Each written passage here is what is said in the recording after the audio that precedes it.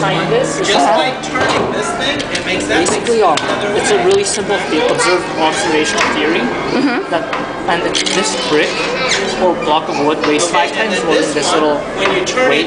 5 times more. 5 times more. And the theory is that each pulley will add to a single time of weight, so it's like 5 times this weight.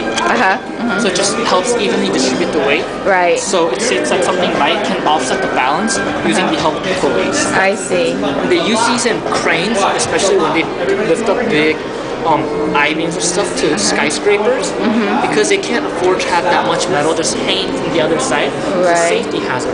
So they'll use something a lot lighter, but they'll use with a series of pulleys, they'll be able to pull something a lot heavier up easily. And cranes. I'll have to go find a crane to look at.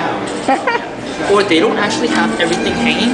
They might have an internal structure and have one just holding it up, or 1 or 2.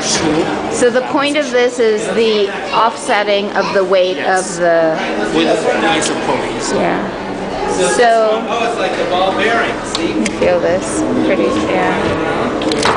So in this case, this would be the thing being lifted. Yeah. Because and then this is the crane component. Yep. Okay. Very cool. Thank you.